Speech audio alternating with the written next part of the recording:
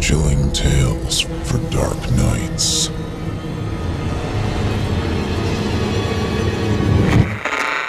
Want to make sure you never miss a Chilling Tales for Dark Nights video again?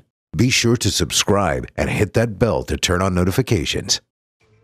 The following interactive performance is a first-round entry in Chilling Tales for Dark Nights' 4th annual Evil Idol voice acting competition. And you, listener, get to help decide who advances to round 2. Voting is simple. Following the performance, simply click the thumbs up icon on this video if you'd like this contestant to move forward, or the thumbs down if you'd like to see them be eliminated. Voting on this entry will conclude 1 week after the date of its posting. Thank you, and good luck to all of our contestants.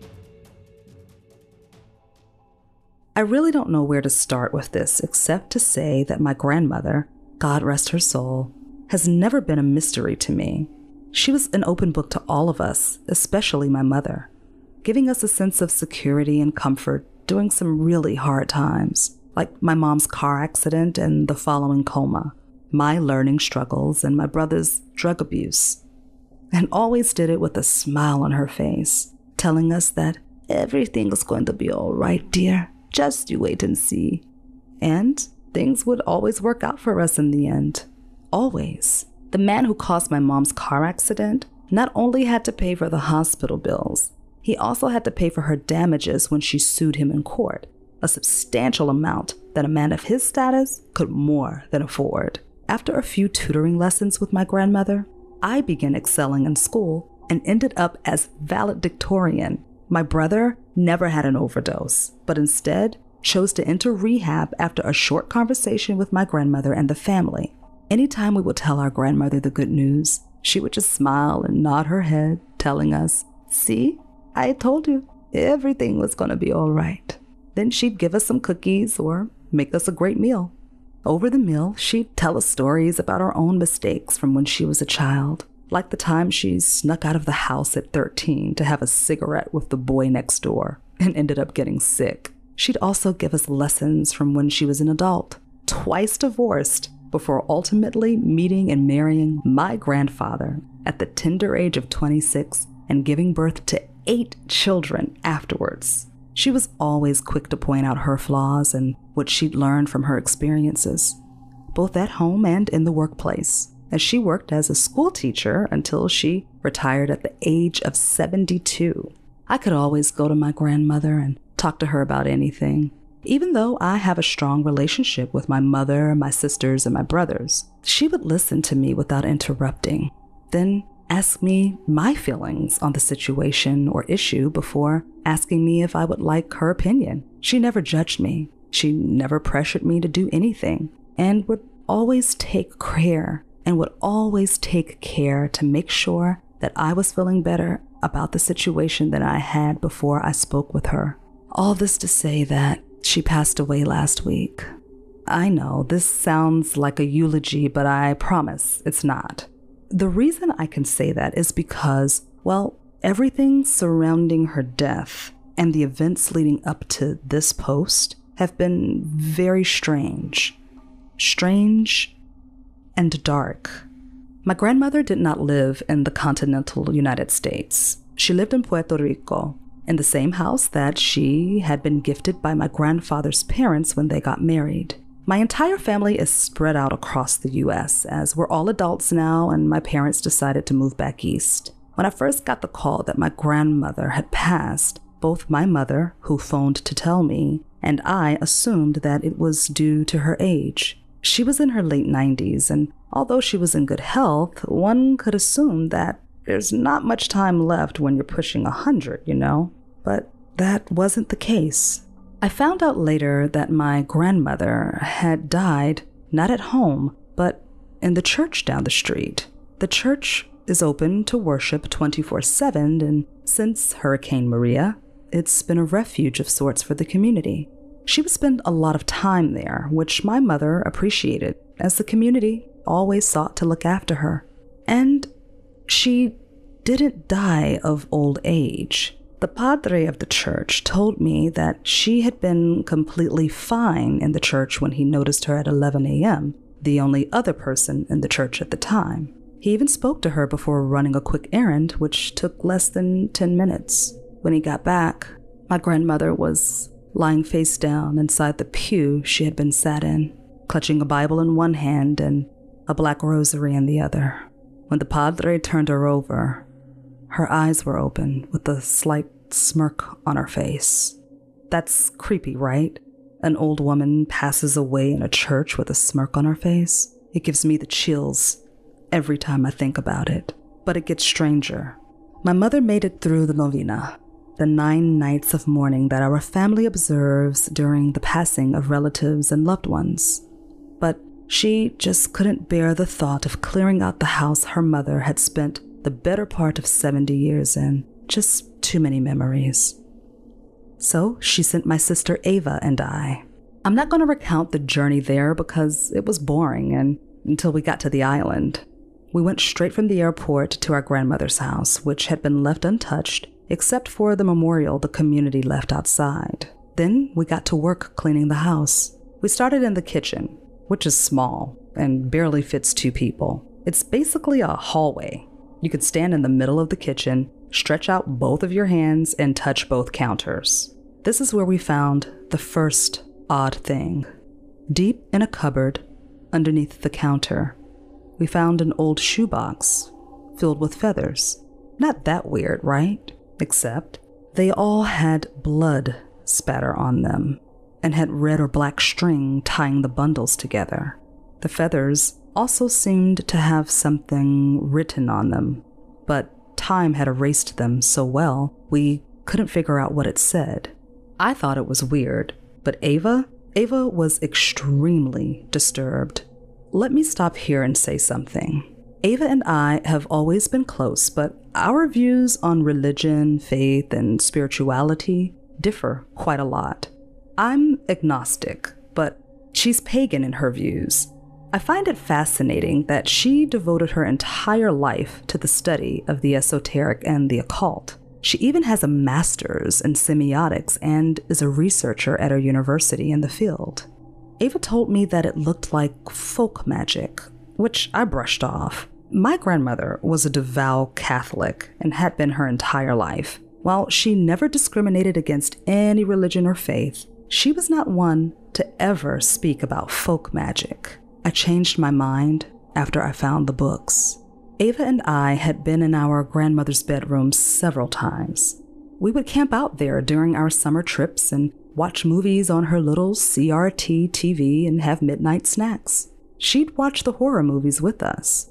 She'd also do our hair and nails in her bedroom, giving us makeovers as often as we'd like. I never saw anything weird. It was while we were clearing out her closet that we found it. Another box. This one was old, made of real wood with brass hardware. It was big too, almost as big as a trunk, and it was buried in a dresser that stood in her closet. We both thought that it was really heavy, and when we opened it, we found out why. There were 2 large books, seemingly handmade, stacked on top of each other. There was no indication of what the books were about just by looking at them. One was black and the other was red. Both had gold leaf symbols on the spine, but other than that, they were just leather-bound books. I opened the first one and found that the first page was devoted to a name that I had never seen before. Ava recognized it though, and forbade me from ever speaking the name out loud or writing it down. So I'll just say that the name was Maria. Her initial reaction to seeing the name freaked me out, but nothing prepared me for her taking the book, flipping through it, getting a shocked look on her face, and then telling me, "This is bad. This is really bad." I took the book back and flipped through it. I couldn't read any of the writing. To me, it just looked like scribbles and symbols. The drawings that accompanied most of the pages made a little more sense, but those were disturbing. Pictures of decapitated animals, people's portraits with a large X over the face or scribbles over the eyes, nose, or mouth, weird plants and symbols. Sigils, not symbols. Ava would tell me later when I asked about it. She also told me that the book, which was the Black Book, was a grimoire. It was used to record spells and their results along with other information in this particular folk magic. It's really weird, Ava said as she flipped through the book. This type of magic isn't usually practiced in this area. I wonder where she picked it up. It took me a second to realize that she was actually saying that our grandmother, a school teacher and the rock of our family, was a practicing occultist. I wanted to laugh, but I couldn't. It would have sounded hollow coming from my throat because the realization that was setting in was that our sweet grandmother was not so sweet after all. The Red Book, the journal. Man, I wish I had never taken a look at it. I'm serious. I've been having nightmares about it since reading parts of it. The dreams are just the words on the page, accompanied by my grandmother's voice and images about how she might have done what she did. The Red Book was a journal about how my grandmother had taken it upon herself to use her magical practices to influence our lives, and I don't mean in good ways. Remember how I said my grandmother would never pressure me into anything? Well, that's not true. She apparently used magic to influence not only my teachers into being more lenient with my grades until I could get a handle on my education, but she influenced what I studied later on in college, the college I attended, and even chose my fiancé for me, all based on what she wanted me to accomplish. She had even done some sort of banishing ritual to get rid of my former boyfriend, who I mourned for a year because he died in a freak accident the day that I would find out from his parents he was going to propose to me. And she did it to every single one of my family members. This was all recorded in the journal, which we found later was the last in a series of over 30. We found them hidden in the garage in a large hole under a loose tile. The records went back to her adolescence. The things she had done, both with magic and on her own, were haunting. People she had, quote-unquote, neutralized. Events she had set in motion to punish others, and, most disturbing, how she had managed to get rid of her first 2 husbands and, later, my grandfather. I'm still not sure what the journal means by this, but apparently she sacrificed them to Maria, the entity that the grimoire was dedicated to. She'd finally found an quote-unquote acceptable partner in my grandfather, but when he found out about her practices when they were both in their 70s, she sacrificed him too. My grandfather's death was sudden, unexpected, and odd. The doctors didn't know why a fit man in his 70s who still went on regular runs, ate a vegetarian diet, and didn't drink or smoke would crash his rental car into a harbor during the day and not try to escape. They found his body in the car, still strapped in, his hands on the wheel, his eyes wide open, and a look of confusion on his face. He had made no attempt to be saved by the people who jumped in to help him, having locked the doors, an unusual habit for him, prior to going into the harbor. He just let himself expire. We read all the journals that day and well into the night. We'd each read a journal, then swap, moving our way backwards through our grandmother's life.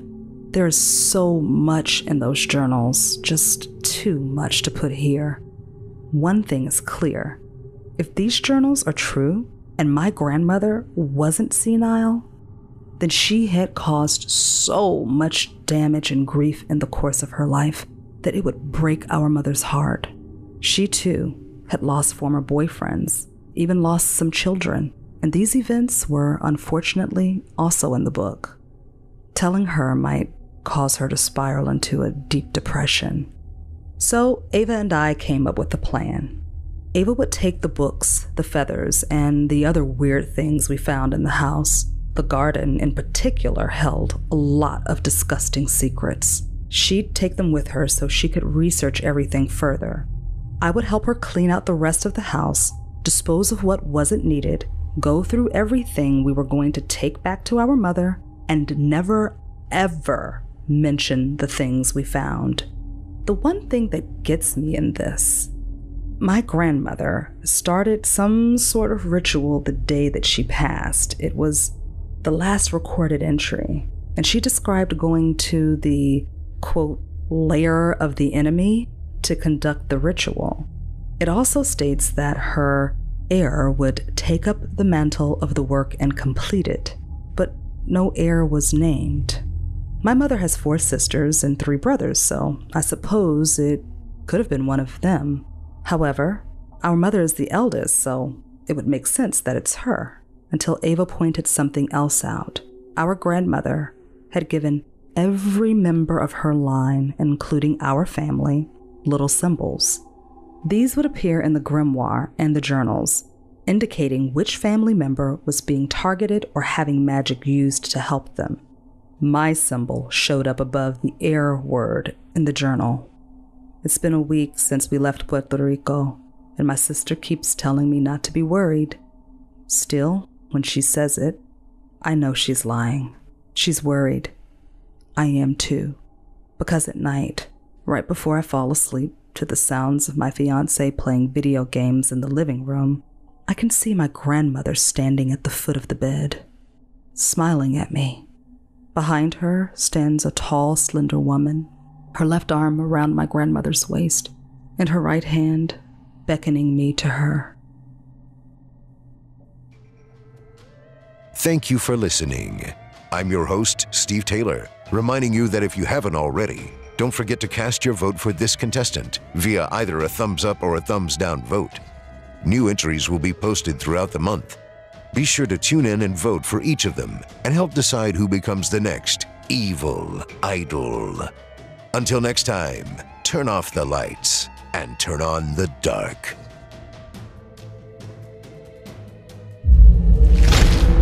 Chilling tales for dark nights.